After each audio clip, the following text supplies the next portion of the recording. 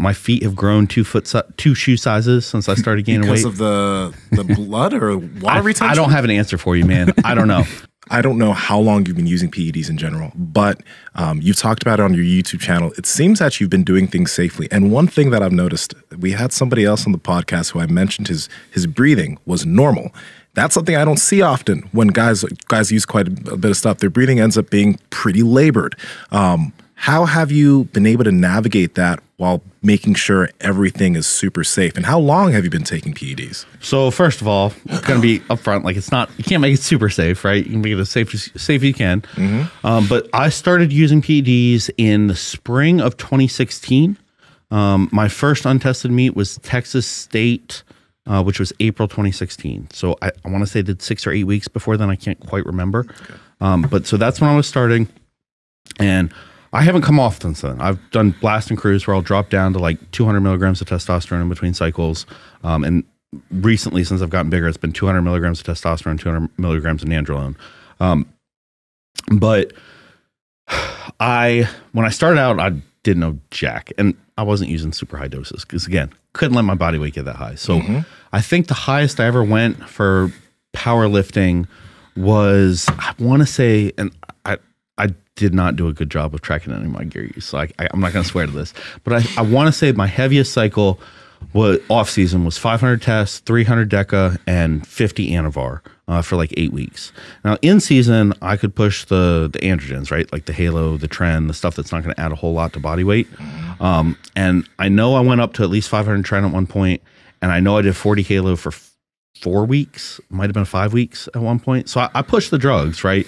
But in terms of absolute, well, nowhere near what it would be for bodybuilding. So from 2016 to 2019, right? So the first 3 years of using it was, I would say, low dose, moderate dose, just for practical reasons. Like I wasn't going to be able to reach my goals with more. And that means you were 28 when you started using PEDs, right? I'm going to take your word for that because you're 34 now. 34 now. That was 6 years ago. 2016, you said it's the first time? Yes. So you're already training for a long time. Yeah. How long were you training before? Because, So I started training in 2001.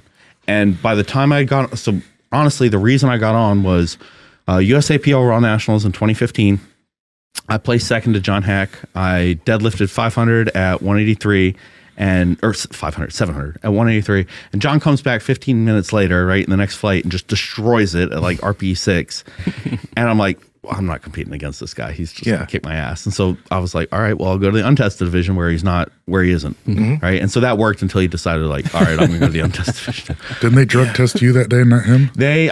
He gave me like the WADA drug test and I was like, I didn't even win. This is kind of bullshit. And that kind of pissed me off. It was me and the other guy's name was Alex Trudisky, and we were the most jacked guys of the meet. So it's like they pick and choose. I was like, but this isn't gonna work for me. Dude, that's actually really crazy because, okay, 2016, you trained for 15 years and you were already 100 and how many pounds before you did anything? 183, and I had to cut for that. I remember I cut from 190 and it was a hard cut. Because at the time, right, it's a lot harder to cut when you're natural. But I think that's something that I want a lot of guys to pay attention to because, like, you started in high school at 103. You got to 180 something pounds jacked without having used anything. And I think you pulled 700. And then you pulled fucking 700. That's huge. Yeah, I think if you look at the guys that wait the longest to get on, those are the ones who tend to do the best. Yeah, and you mentioned you pulled 700 at that body weight, and you mentioned your best deadlift in competition is 800 pounds or 815. 815. Yeah. So I think that a lot of times people think they're going to take steroids, and 100 pounds, let's face it, like that is a lot of weight, and especially when you're already that strong. However, we don't really know what you could have pulled had you just not taken anything. Right. Yeah. So, and if you would have went up in weight naturally, we don't know. Exactly. I think so. My best total ever natural was like 1650, right around there. My best total ever on stuff was 2039, but that was 15 pounds heavier with weight, with knee wraps, with a deadlift bar, with a 24-hour weigh-in, with a huge cut. Better training. How long had you been training between those? Yeah. 4 years. Yeah. So that's 4 more years. Exactly. Right. Yeah. So it's like how much you're getting out of the drugs for a strength perspective, probably 10 to 20% at the most. Now, from a size perspective, you get a whole lot more. Yeah. But yeah, I think people really, really, really overestimate how much the drugs can do for strength. And they just give you that one jump though. They don't give you a continuous jump forever, right? Absolutely not. And that's another reason why I think it's really important to not get on until you really have pushed yourself as maybe not all the way that you can naturally, but pretty far, because you need to know how to train. If you just get on from day one, the drugs are going to do a whole lot for you, and you're going to try to keep progressing by adding more drugs and more drugs and more drugs, and you're never going to realize, hey, I don't need more drugs, I need better training. And if you start out focusing on the training, you're like, okay, this is what works for me. I'm going to add this, NO2 boost, essentially. Then you can always come back to those training methods that work for you. They're still going to work. They might work even better because you can handle a little bit more training volume, but you're always going to have those core principles that are going to get you help you continue to progress. I think when it comes to steroids, performance enhancing drugs, I think there's a lot of problems that make it like really hard to detect how dangerous they really are. Most of us have a lot of other good habits, like a lot of lifters don't really get too crazy into drinking, and people that are getting into bodybuilding and taking it really seriously, we value our sleep. We are obviously exercising plenty, right? What happens though is if you take a lot and you get way deep into the weeds of this sport or strength sport, as you're moving along, you're like, I better get my shit like checked out. Like something's probably not good. You have a nosebleed during a squat or something. You're like, I don't know, or you have a nosebleed tying your shoes. You know that things are probably not great. So you get your blood pressure checked. It's through the roof. You look at some of your other blood work, your red blood cell count is high, right? You do things to address some of these things. You also, you taper down the amount of stuff that you're taking, and then you're quote unquote fine again. And you keep looking at that and you're like, oh, I'm good. But we don't really know the long term. You and I can stand here, or all three of us can stand here and say, we don't really know what the fuck's going to happen. Yep. We made a choice. It was a particular decision, and we don't really, I just want to make that very clear to people. We don't truly know. We can look at our blood and we can be like, hey, I'm doing pretty good, or I'm running nowadays, I'm doing other things, but I don't really truly know what I did or didn't do with the amount of stuff that I took for my powerlifting career. Absolutely. Yep. And this is, I'm curious what your advice would be, because like nowadays on social, I've watched some of your content, and the way you put forward the content in terms of your PED use is super like responsible. Like you preface things, you make sure people understand what the fuck they're getting themselves into. But man, like I'm watching some of these like 20, 21-year-old dudes, 23-year-old dudes that are talking about, oh, I'm on trend and like all this shit, and they're just like, yeah, 500 milligrams of this and whatever, but they don't seem to help people understand what the fuck they're getting themselves into when they do choose to go down that route. Yeah, so a couple things there. First of all, one of my posts on Instagram got flagged for promoting drug use, so I'm going to have to tone that down a bit, even though I do try to be really responsible about it. Second thing is, I know what I don't know, right? So when I was getting my PhD, it was at the University of Texas. I did a lot of work with Victoria Felkar. So she is one of the top PED experts in the world who actually understands this stuff. What's her name? Victoria Felkar. We gotta get her on the podcast. Absolutely, yeah. Yep. She'd be happy to. So she actually understands, and talking to her, it's like, so I have no idea what's going on. So I can only tell people, this is what I know. Talk to somebody else who is more knowledgeable. And I feel very comfortable doing that. The most important part, I think, if somebody really knows what they're doing with PEDs, they either are not going to share that because that's a service they can sell, right? They're going to be able to coach you and take you to a top level and charge you a lot of money for that. Or they're not going to tell you because they know, hey, this is really individual. This can really fuck people up if I just give generic advice, and it's not a safe thing to do. So the people who are putting out free information about PEDs don't know what they're doing. And unfortunately, that's what propagates, because people don't want to have to pay for information. They think that should be free. So it ends up kind of snowballing and puts us in a situation where, A, performance enhancing drugs are really demonized, right? Because people end up using them irresponsibly. Yeah. B, there's very few good sources of information because they get clouded out by the noise from the bad information. And C, people who think that they're doing their research, they're putting in the time, they're going through all this information, but they don't necessarily actually get good information out of it. And that's in contrast to things like training, where we can do studies, right? It's ethical to, you talked about this in your documentary, it's ethical to take somebody through a hard training session and see how their body reacts. It's not ethical to give somebody 2 grams of tren and see how their body reacts. Yeah. In Russia, it is. Oh, okay, so you mentioned good sources of information. Victoria Falker, we got to get her. But who else do you think, if people like, they really want to go down that rabbit hole and they want to get some good info because everybody's throwing out information on this shit, who should people be paying attention to? So, I mean, I know they're sponsoring this podcast, but Merrick Health reached out to me recently and they have been fantastic because with them, I could get like, so you go through a normal like blood panel, whether it's through your doctor or through one of those websites or whatever, and you get kind of the basic information, right? You're getting your metabolic profile, you're getting your lipid counts, you're getting your testosterone, your hormone levels checked, but you're not getting some of the other stuff, right? So like, for example, when I went to Merrick, my vitamin D levels were like really, really low. And that's one of the smaller things, right? Like there was also some issues where signs that, hey, maybe my insulin sensitivity is not the best. Maybe there are things we can do to improve that. So I think there's a lot to be said from the performance enhancement side, but also the fact that, hey, they're actually willing to work with you. They realize, well, you know what, your goals aren't exactly normal goals, so maybe you don't need exactly normal levels of testosterone. What can we ethically do to help you? And understanding that, hey, maybe you're going to choose to do a little bit more. That's your choice, and at least we can try to make it healthier. Okay. The other guys I talked to, Joe Jeffries is a friend of mine. So he is a bodybuilding coach that also, just like Victoria, he knows a lot of really, really good information, and he's helped me set up my PED use for bodybuilding in a way that, you know, it's something that I feel, at least, you're never going to know, right? You're never going to know, is it actually safe? But I feel like, okay, I know the risks I'm taking. I'm at least maximizing my safety as much as I possibly can. What are some of the differences between like things you would take for bodybuilding versus things you would take for powerlifting? So for me, it really comes down to the anabolics versus the androgens. And again, that's because I'm typically a weight class guy for powerlifting, right? So the androgens are typically going to have less of an impact. They're not going to push up your body mass that much. You're not going to retain as much glycogen from them, but you are going to get some of those other benefits that are going to translate into strength down the road. And again, it's a little bit over my head to talk about, you know, from a biological perspective, how that's happening. But I think it's a fair generalization to make. For me, for bodybuilding, it's really about the anabolics, and it's okay. So what anabolics can we tolerate without side effects, like the heavy breathing stuff? I think I forgot to get to that. Oh yeah. But those are the ones that are going to help me add more size. So for me, that's really testosterone, and then maybe I can use a little bit of nandrolone without side effects. And but testosterone seems to be the one that I do the best with.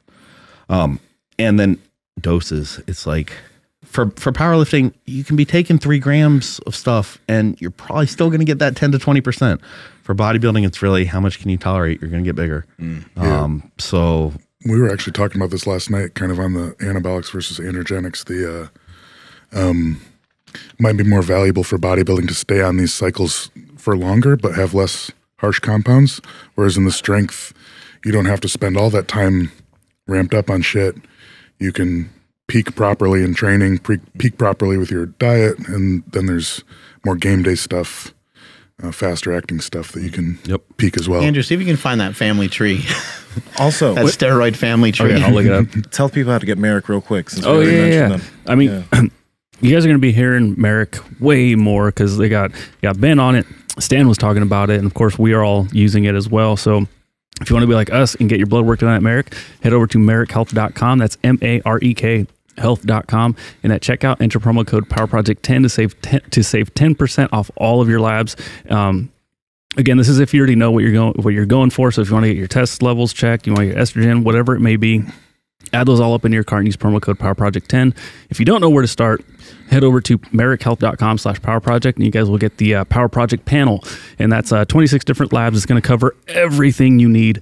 And make sure you use promo code PowerProject to save $101 off of that. So what was the steroid tree you said? Yeah, steroid family tree. Steroid. Oh my God, were you eating something? No, dude, I was literally about to cough. And then like you said that. So I'm like, my bad, homie. It's all right. So, here it is. While he's finding that, I want to talk about the breathing thing, because that's a great question. So I mentioned how the anabolics, I tend to get side effects from when I push those doses, right? And for me, it's water retention to the point where it's really uncomfortable to tie my shoes and walk upstairs. And so right now I'm not on high doses for me, right? It's still probably high doses for most people, but not for me. And so 500 tests is what I'm running. Plus, like, I'm taking blood pressure medication and glucose, whatever, 500 milligrams of anabolics. So I can breathe fine at this dose. It's not an issue. But when I'm pushing, you know, if I'm on a gram of testosterone, then I'll train, I'll have a bunch of carbs around training, and my whole face will be like bloated because my whole body's bloated. It's all pumped you up. posted pictures with like your eyes. And I can't breathe through my nose, and so I'm like gasping for air. So the heaviest I've been was 272. That's the heaviest I've ever stepped on a scale. Shit. And so that That's gotta look gnarly, right? Yeah. So that wasn't first thing in the morning, but still that heavy. And yeah, it's a challenge to breathe at that weight. Even at this weight, if I take a pre-workout that's going to pump me up, and then I get a bunch of carbs in it, it'll still be difficult to breathe through my nose. Yeah. But it's not like it's just the nose, right? Like my feet have grown 2 shoe sizes since I started gaining weight. Because of the blood or water retention? I don't have an answer for you, man. I don't know. My hands are so big I can't hold on to a deadlift bar anymore. Did your hands get bigger? Oh yeah. Okay, so I'm really curious about this because you're not just talking about like liquid retention. You're saying that your extremities have gotten bigger. Yes. There's muscles in your hands and feet. Because I mean, you can see my hands; they're not bloated; they're just fucking meaty. Right. Wow. Was that a result of growth hormone maybe as well? Maybe I've never pushed the growth that hard. So my off season was 5 IUs when I was adding all that size, and I went up to 8 for prep. Hell yeah. I went up to 8 for prep, which from what I hear is moderate. You wouldn't think of that much of a. That's a pretty two shoe size is pretty extreme, right? Like from 9 to 11. That's significant. That's so huge, dude. Yeah. I bet you some of that has to do with too, like the suppression. Like your whole life, you were a wrestler, and then you were. That's what Taylor was competing in those weight is. classes and kind of stuffing yourself into those weight classes for so long. And then when it was time to grow, your Delayed body's growth. like, hey, nutrients. Well, you think about the diet face where your face is all like Right. hollowed out. It could be Gone. hands and feet like that too. Yeah. Right. Yeah, this is the anabolic family tree, and it has like it gives you an idea of like testosterone and DHT derivatives and things like that. Oh, so this is like, it goes from boring on the left to fun on the right. I was going to say you're missing the cool family members. Who are the cool family members? The methylated ones. They've got Halo in there. No, I'm just kidding. What about like SARMs and shit like that? They Do you guys mess with that? They do anything? not a fan. No, I've used cardarine before, which is not a SARM, but it's one of those gray area things.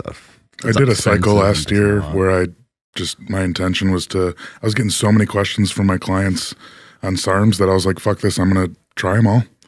And I just At the same time? No. I pictured it. That's awesome. A table full of them. He's like, fuck this. Let's just try them. No, it was like a whiskey flight, right? You just line them up. No, it was. I just kind of did them back to back at a moderate dose, and had a couple weeks break between each one, and then didn't really notice anything. Was kind of pissed off by the end of it, and I did another 6-week cycle of 20 milligrams of Anavar, and it blew all of them out of the water by a lot. So I don't think too highly of them. What about peptides? We're fans of BPC, and I tend to get allergic reactions when I use TB500, so I stay away from that. But yeah, definitely a fan of those. Oral specifically on the BPC for me. I've been recommended MK677, the growth hormone one. I've never used it though. BPC comes in oral form as well? Yep. Oh, I didn't know that. Yeah, really helps my digestion, and when I'm getting heavy, you've had that acid reflux shit at the top, and really helps a lot with that. In my experience, I always seem, just subjectively, to have done better with the injectable after I strain a muscle or something. I seem to do really well pinning right into that injury, stick that right in there, which does not feel good. But I mentioned Joe Jeffries, who's helped me out with my cycles, and he said based on all the research, there's no difference between taking it orally. However you get in your body, it's going to work.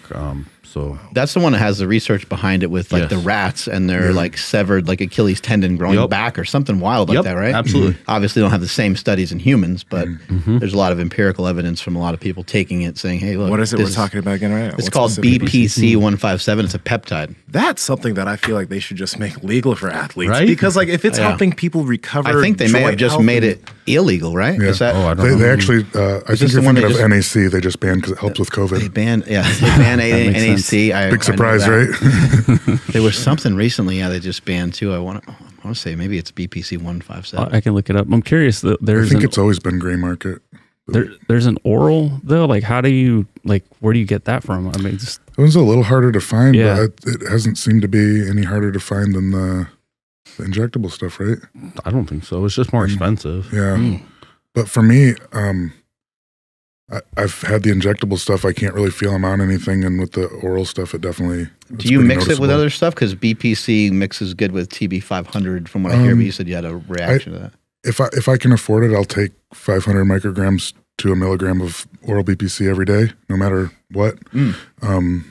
And obviously it's going to pair better with growth hormone. And I don't really know if there's like actual synergy with the anabolics, but I'm sure indirectly there's I got to did be. something weird to my shoulder recently, and I'm getting it worked on, and I didn't get like an MRI or anything. I don't have any idea what I did. It just hurts. Like one day I just woke up and I couldn't pick my arm up, and it just got really weird, and just something in like the rotator cuff. So I'm like, I had BPC 157 because I'm an idiot. I just order stuff and just have it laying around. I'm like, I got that sitting around. I should just shoot that in my shoulder. So Start taking it. I've been using it, and I'll let everybody know if I have any results with it. So far, I've only done it for like 3 days, so that's not enough time to really notice anything. Hey, little mama, let me whisper in your ear. Like, comment, subscribe to the channel because we continue to bring you peak content on this channel. Obviously, you guys are here. You guys have watched the whole video. So like, comment, subscribe. All right? See you later.